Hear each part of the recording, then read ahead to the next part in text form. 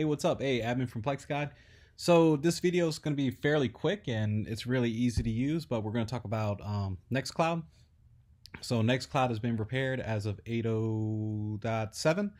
And the good thing is that when you make your backups, your restores, and everything, NextCloud will be part of it. Just be aware that NextCloud will count against your primary disk space, so not the secondary disk, because that's all for processing and all that other stuff. So what NextCloud does is basically acts like your own Dropbox, right? So sometimes you may need to hand off files that are pretty simple to share, or you just might like storing your own, little collection without dealing with Google. The irony is most of this project is using Google, but you may have sensitive files that you just do not wish to share out. And the great thing is with PG's authentication system now with Google, it shields you twice as much. So you have to log in with the correct Google account to access the NextCloud, and then obviously your own user account. So you got double layers of security. And NextCloud is very serious about security, so you can only access it via subdomain. So you cannot access it through traditional means like port number and all that other stuff. Trust me, it's not a bad thing. Okay, so what we're going to do is we're going to go ahead and install it. So I uninstalled it prior to this video just to make sure that, it executes clearly. We're going to go ahead and type NextCloud. And then it's going to ask if we want to deploy it. Yes. And then do deploy. It shouldn't take too long. So a lot of things were cleaned up out of it from prior due to my lack of understanding of certain things. But other than that, it should work well now. Okay, so other than this, it should be good. So we're going to go ahead and bring up Firefox. And here you can see that it was purposely taken down. So I'm going to go ahead and do nextcloudrpgsrules.com. I'm already authenticated with Google, so you see how it just goes right in. So that's a great thing. So admin account, you can create whatever you want. Just remember that this is something you don't want to lose. I couldn't tell you how to personally recover it if you do. So I'm just going to go ahead and type Plex, and then the password will be guide. You're not going to want a password that week. This you're going to leave alone. So don't mess with this at all. And then you're just going to do finish setup. And that is pretty much it.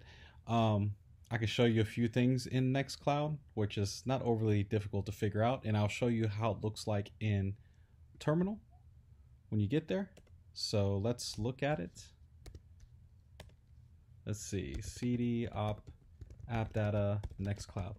So this is where all your data is going to be primarily stored. LSLA. So whatever the name of your account is, cd data, LSLA. So right there you see that we call it Plex, right? So that's where all your data is going to be stored. Looks like I got to go one more file deep, LSLA. And there you go. So these should mirror up, see? So those mirror up exactly alike, not overly difficult, right? So let's see what we got here. Okay, so let's take that Zab image. And let's go in NextCloud and just drop it there. So it's very convenient. It's drag and drop. And there it is. So it should be synced up.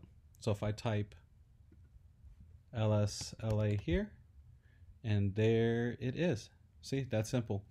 There's some nice settings here. The good thing is it shows you your disk space here, files you deleted. The settings is not really much of a settings here. You're supposed to click up here. And if you go to settings, there's going to be some stuff you can fill in, email address, all this other stuff. So it looks like there's some awesome things you can do. So download the apps, some basic settings you want to fill in, uploads, monitoring, sharing. Maybe you want to share your files out. So, just dig deep. I believe you can link this to other servers. I haven't verified that, but from something I remember, you can add additional users if you want to log in. Just remember with Google's owes authentication, if you're going to allow other users to access NextCloud, make sure that you exempt it from the list. And there's apps that NextCloud can install. So I haven't used it, but it might be something interesting for you to check out. So go ahead, play away with it. Like I said, it's a great feature, something that's free that you can add to your server. Definitely when you have the ability to install an app to instantly access all your files. But again, most of you have unlimited sharing. I mean, not unlimited sharing, but unlimited storage space with Google. So it's kind of a, catch-22 what you really want to do with this. So other than that, You have an outstanding day.